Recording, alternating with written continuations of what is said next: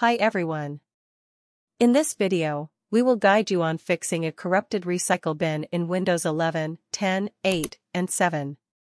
Recycle bin is a particular folder where deleted items are temporarily stored in Windows unless they are permanently deleted from your computer. Microsoft has allowed recovering deleted files from recycle bin since Windows 95. Until a user does not empty the recycle bin, deleted items are not permanently removed from the hard drive. All these deleted files or folders get stored in the recycle bin. Recycle bin allows you to recover and restore all deleted files to their original storage location.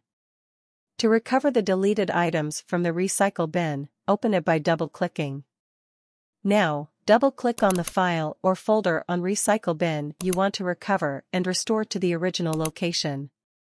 Finally, click on the Restore button. If you encounter an error message, the recycle bin on x:\/ is corrupted. Do you want to empty the recycle bin for this drive? This error occurs when the $recycle.bin folder is corrupt on your computer.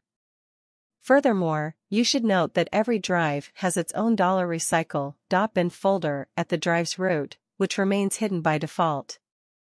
Corrupt recycle bin can be fixed by deleting the $recycle.bin folder from your computer.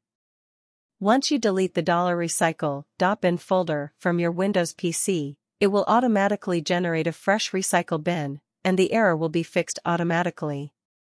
Command prompt is the easiest way to delete the $recycle.bin on Windows. Let's see how. How to repair corrupted recycle bin in Windows 11, 10, 8, or 7? To repair a corrupted recycle bin in Windows 11, 10, 8, or 7, first click on the Start button and type command prompt. In the available search results, right-click on the command prompt entry and select the Run as Administrator option. If the User Account Control dialog box appears, click the Yes button to continue.